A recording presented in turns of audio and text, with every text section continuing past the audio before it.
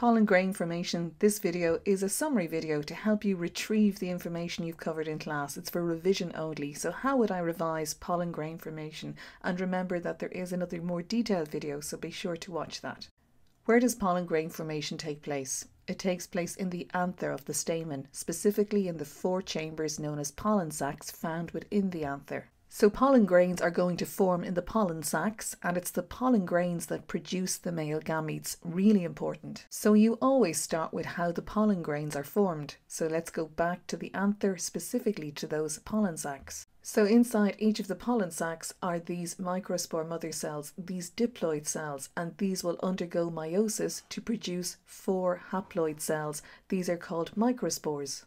So initially those 4 haploid microspores are connected together in a structure known as a tetrad, but eventually they break apart and each one can undergo mitosis to produce a pollen grain that has 2 haploid nuclei. One is called the tube nucleus and the other is called the generative nucleus.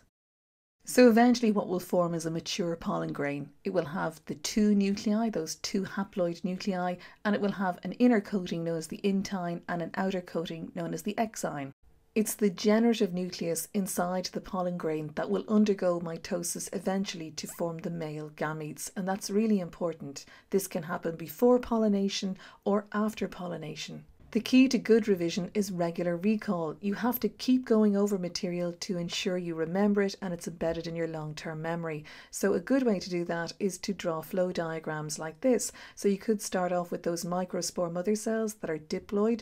Each one can undergo meiosis to produce a tetrad of 4 microspores, each of which are haploid. Eventually the tetrad breaks apart and each one of those microspores can undergo mitosis to form a pollen grain with 2 haploid nuclei, the tube nucleus and the generative nucleus, and it's that generative nucleus that will undergo mitosis eventually to form those male gametes.